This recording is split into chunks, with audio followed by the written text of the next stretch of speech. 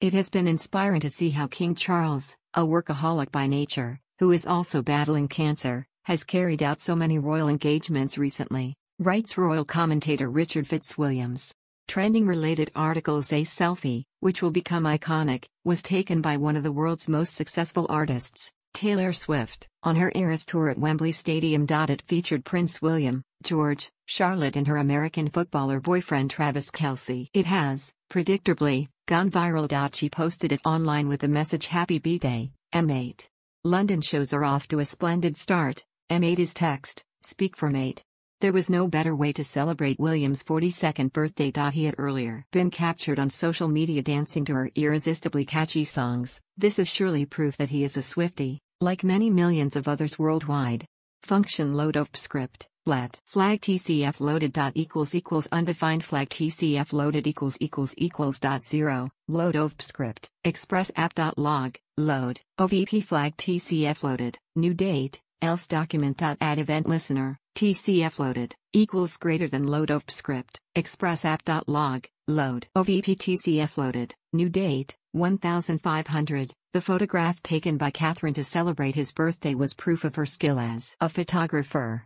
It showed William and all three of their children jumping over a sand dune on a Norfolk beach. There is an exhilarating informality about it. Their mid-air exuberance symbolizes the freedom William was always determined to give to his family. A week earlier, a photograph of the same group, unusually taken from behind on the same beach, had commemorated Father's Day.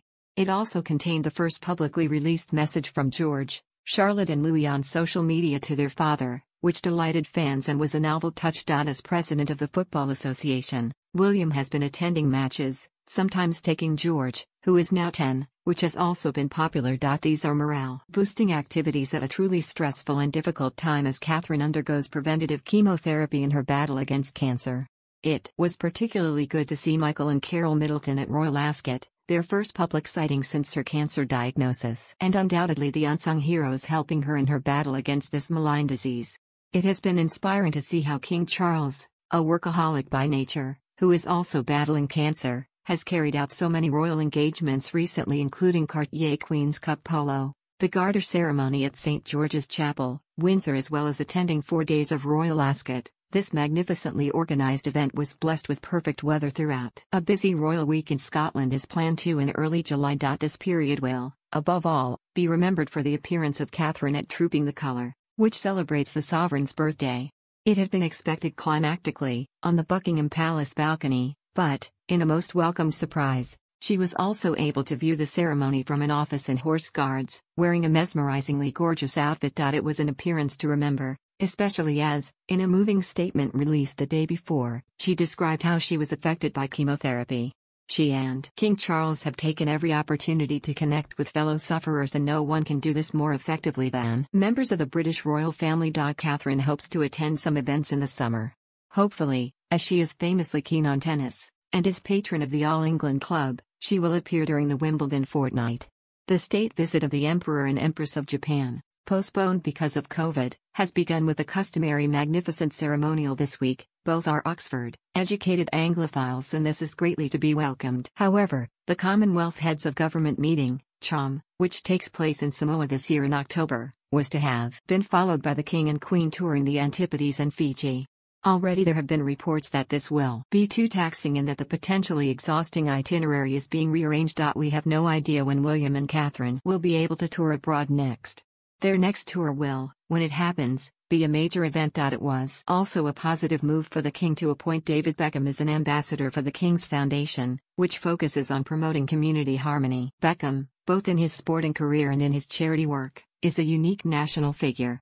Their meeting caused much comment as it took place during the period Harry was in London for the St. Paul's service to commemorate 10 years of the Invictus Games, which is his creation. What was extraordinary was that, for whatever reason, father and son did not meet. Though they continued to attract enormous press attention and went on what was termed a faux royal tour of Nigeria, the Sussexes' rift with the royal family appears to be as deep as ever. Their work for Netflix and Meghan's lifestyle brand are currently the focus of their attention. A good deal of press speculation surrounds the King's relationship with the disgraced Duke of York. However, he has a 75-year lease on Royal Lodge, where he and his devoted ex-wife Sarah Ferguson currently live. and is reportedly resisting pressure from the monarch to relocate to somewhere smaller. I doubt he will do so willingly. His daughters Beatrice and Eugenie might also be involved. However, he remains without a role and without a future. This is a time of unprecedented crisis, with the King and Princess of Wales seriously ill, and Princess Anne, one of the most popular and hardest working members of the royal family, has been admitted to hospital with minor injuries and concussion, though she is expected to make a swift recovery. All this demonstrates that the idea of a slimmed-down monarchy is most unwise, as she recently pointed out with her customary forcefulness. The recent mixture of the ceremonial and the informal have given us some unforgettable royal memories and images. The royals have also been helping others, despite their afflictions.